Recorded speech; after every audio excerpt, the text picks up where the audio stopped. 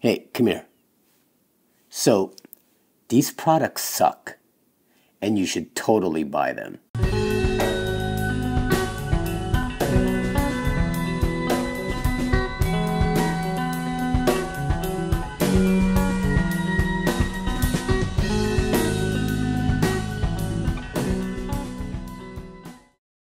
Alright, before this video actually begins, I just want to tell you to stick around until the very end because I have a very, very big announcement that you definitely do not want to miss.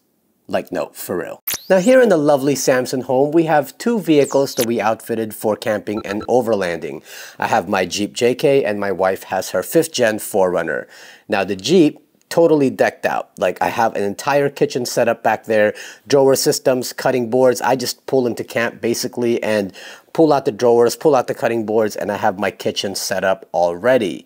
The 4Runner, however, does not have that yet. In fact, my wife's not even fully convinced yet that she wants a drawer system in the back of her 4Runner because she uses that for daily driving. She uses it to go to work, we use it to get groceries, we use it for family trips, and she just doesn't know yet if she wants to dedicate that entire back cargo area to like a drawer system / kitchen setup area. But even with the Jeep, even with the drawer systems and the cutting boards, it's still missing certain things. For example, a dishwashing area. I'm basically just standing there with my hose and my dishes and I'm kind of just washing them by hand and I don't really know where to put them. I'm putting it on the floor. So I've been looking for solutions that can tackle that on the Jeep, but also looking for solutions in the 4Runner to have a kitchen setup without having to build an entire drawer system. Enter SeaSucker.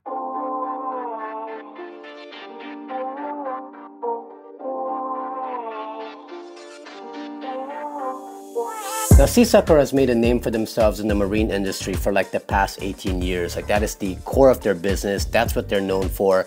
And they also made waves in the cycling world with their suction cup bike racks. Now, if you don't think that suction cups will hold a bike to the top of your vehicle, I urge you to go to their Instagram page and check out the video where they lift an entire van with just those suction cups. It is insane. By the way, awesome group of people, and I really wanted to work with them. They're also a Florida-based company, and I love supporting businesses from the state, especially the ones who are innovating and trying to come out with products that we haven't seen before. Now, about 4 or 5 months ago, they had reached out to me to do a collaboration. They were getting into the off-road overland space. Unfortunately, at the time, the offerings they had were still kind of small because they were just getting into the space.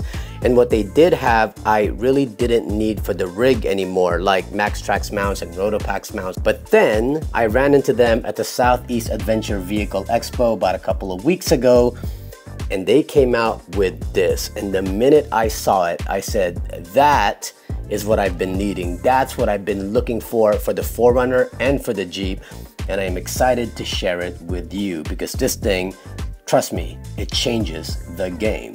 So what you see here is their mobile. So what you see here is their mobile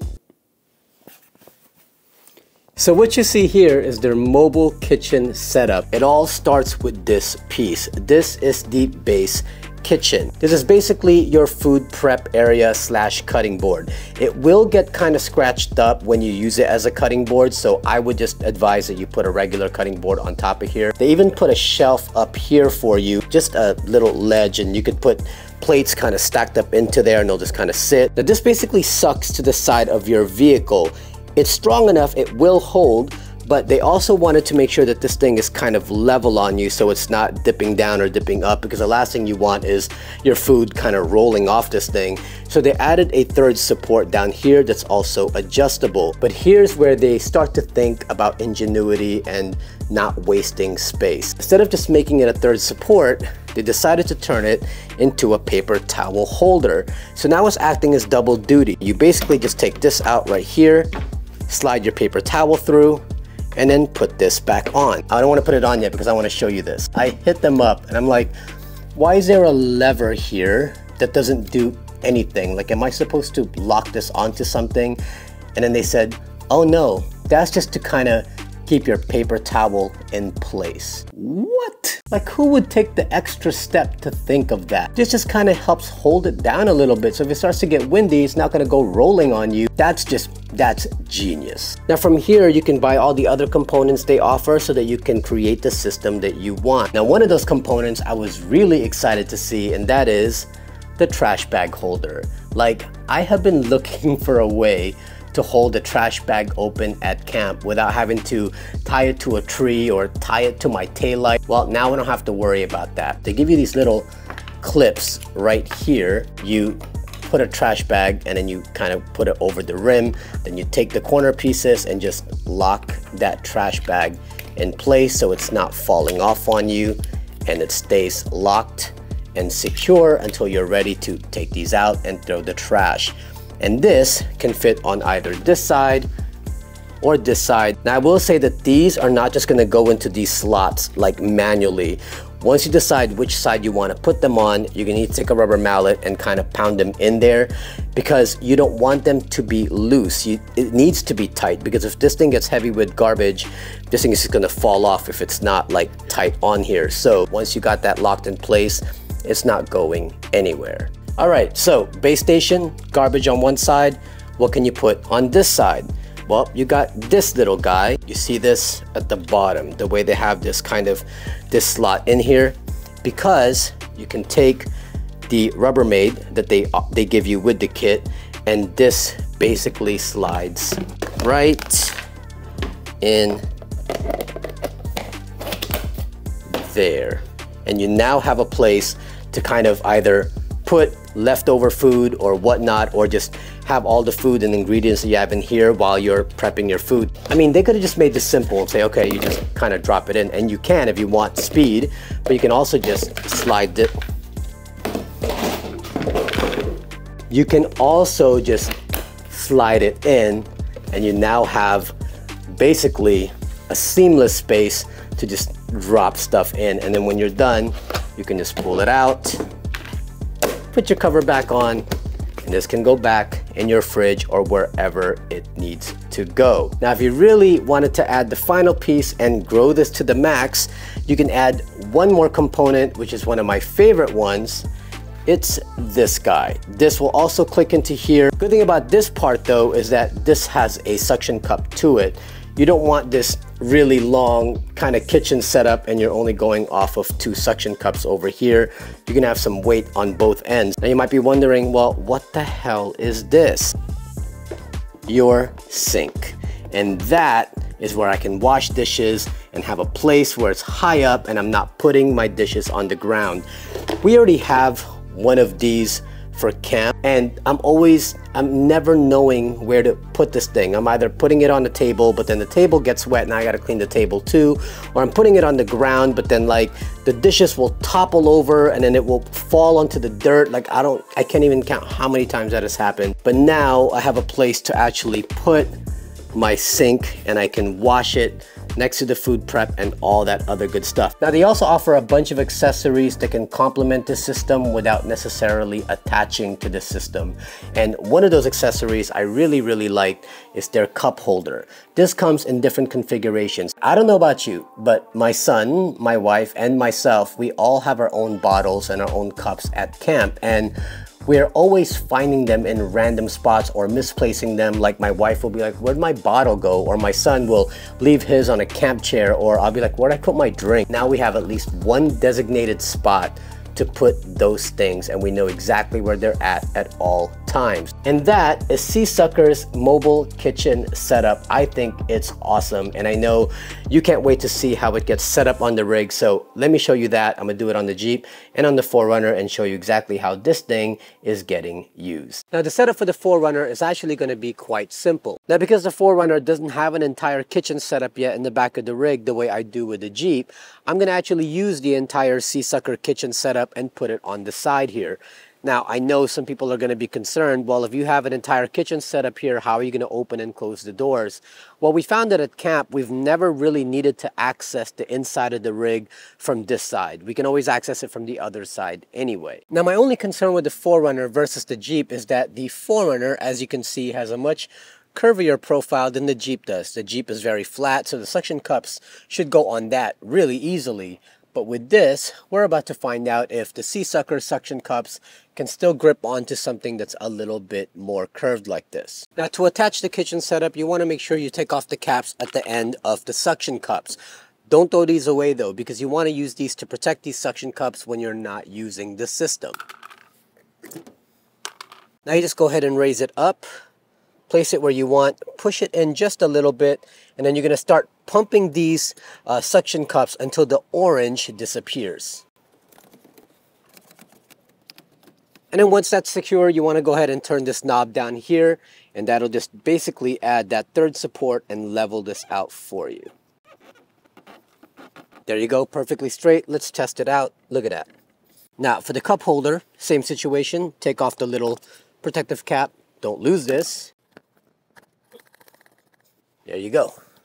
Not going anywhere. Now the kitchen setup on the Jeep is going to be a bit different. I already have a ton of food prep counter space in the back of this rig.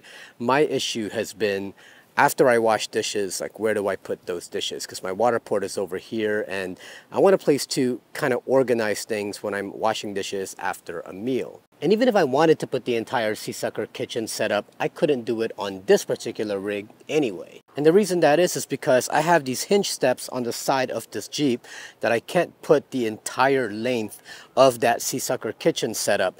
These just get in the way of me being able to put something all the way through. So we're going to break it up, and because this system is so modular, we'll be able to do that and make everything fit in the areas that I want. Now first up is the kitchen base, and I'm going to be mounting that on the driver door. When we get to camp, I've never needed to open the driver door. There's nothing in there that I need access to, but the passenger door, we definitely open and close this a ton to have access to our fridge, so I don't want to put anything on that that will hinder this from opening and closing. Now again, you're just going to take your base, plop it on.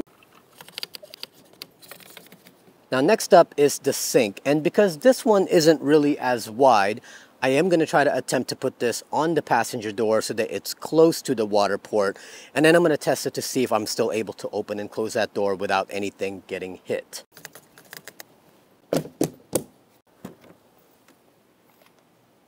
Perfect! Nothing gets in the way, nothing's getting bumped, and I still have access to the fridge through the passenger door. This is awesome. And then finally, the cup holder. Look at this. Like, that's not coming off, and I'm pushing. This one not coming off, like I'm pushing, and we're never really gonna put anything heavy on here anyway. Trash bag will go there, paper towel will go here.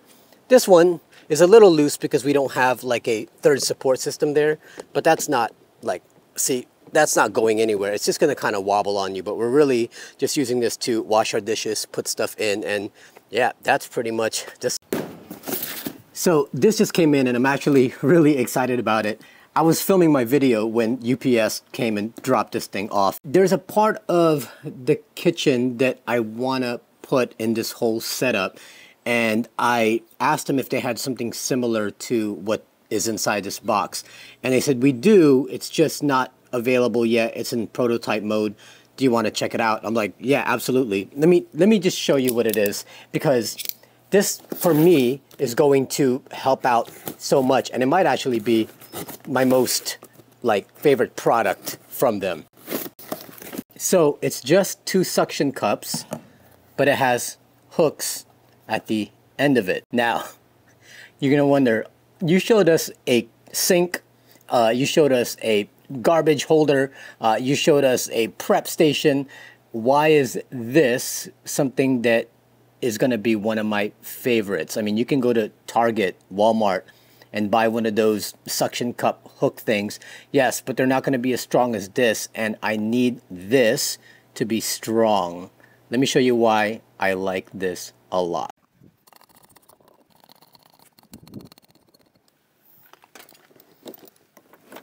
Hooks for my front runner kitchen set. I have been looking for ways to hang this somewhere. I can't just use regular suction cup with hooks on them because this thing gets a little heavy. But now that I have these from SeaSucker, I have a way to hang this thing up, and all of our utensils is easy to get to.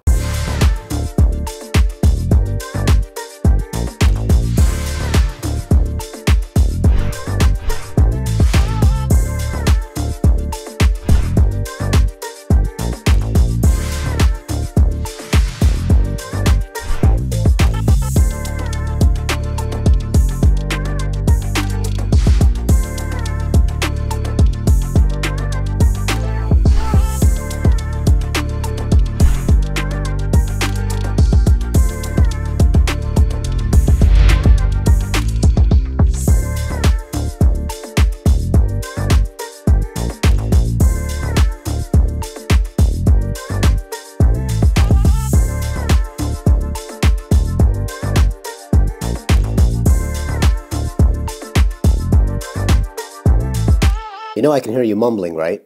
Go ahead, say it, use your words.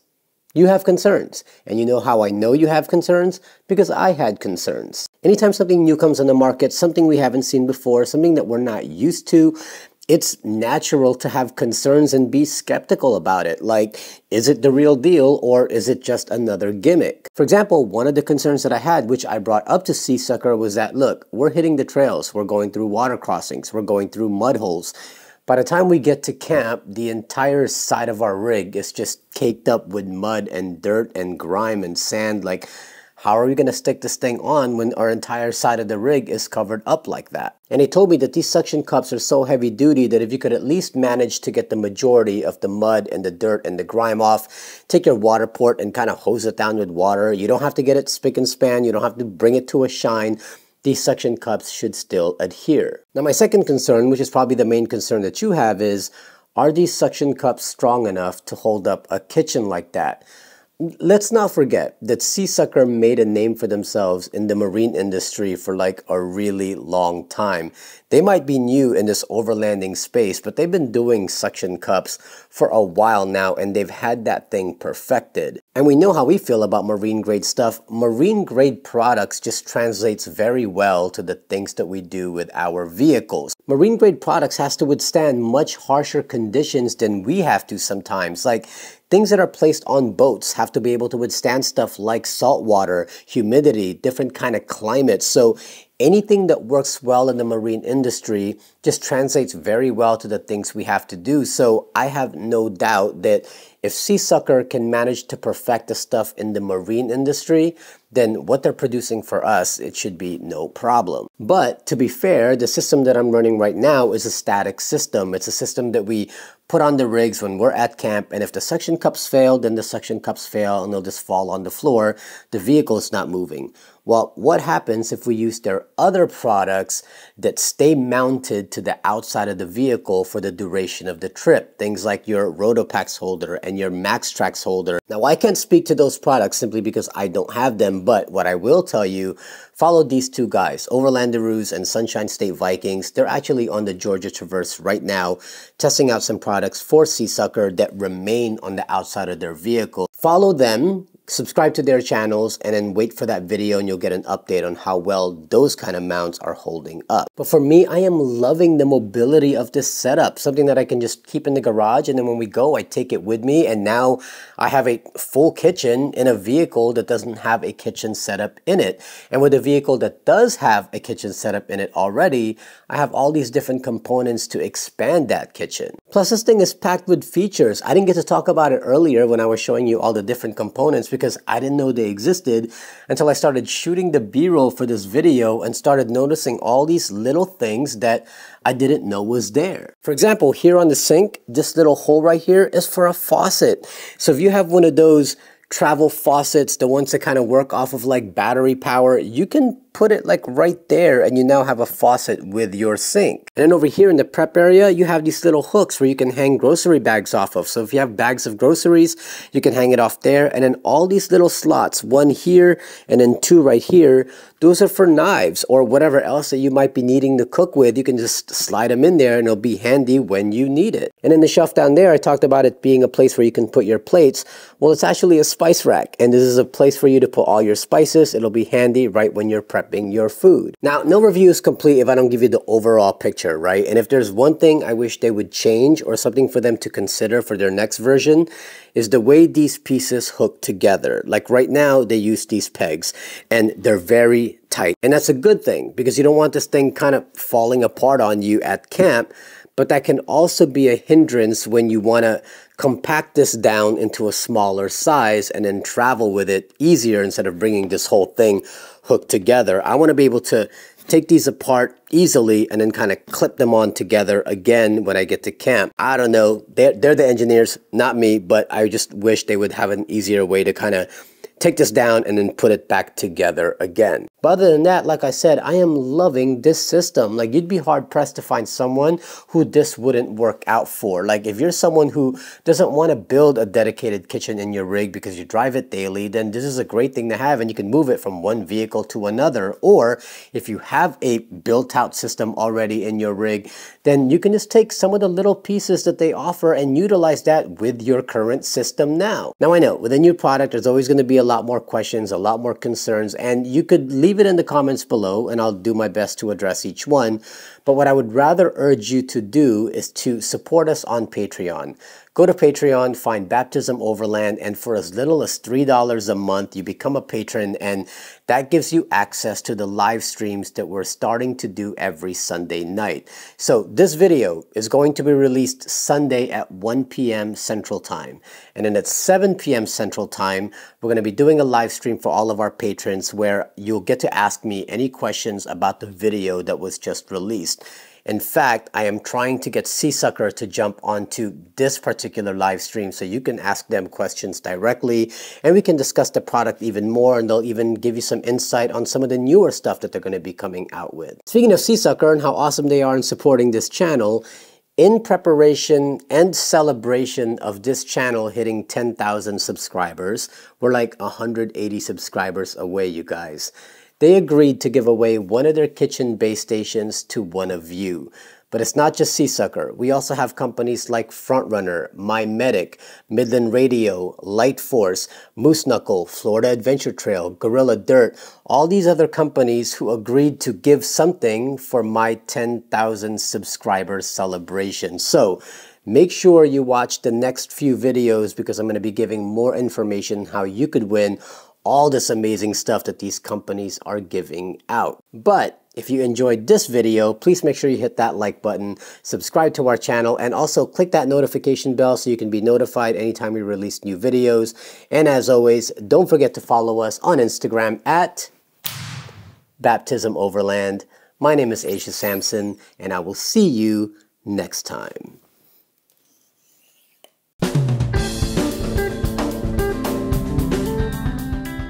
I wonder if I can get this to stick onto me. Let's see.